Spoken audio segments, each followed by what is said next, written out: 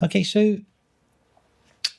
I think the choice is, if you are coming over from Linux from Windows or Mac and you're a Lightroom or Capture One user, I think Darktable is your only option. Some people make a play about this because, I mean, RawTherapee made no sense. Literally makes no sense to me. And I've done this I've done this for years. And looking at it, it's like trying to learn a new language. And I don't need to do that. I want to do my job. So, I mean, it's like sort of, I want to take a photo, I want to get in, and I want to tweak it, and I want to make it look good.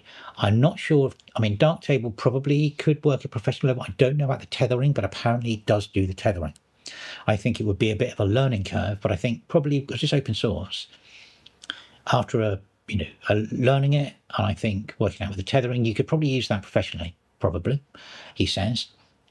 I mean, it looks like it's got it all in there. I mean, you don't get the AI toys, okay? That's over. You didn't have them before. I mean, 3 years ago, we weren't doing anything with AI, were we? But we were still managing to make amazing photography with much, without having to click.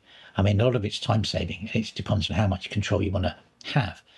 Now, I'm going to show you one last thing. If you really, don't want to use those apps, and you're not doing it professionally, but maybe you are, but you just want the maximum control you can have over an image, and basically you have a lot of time in your hands. Because I gave up.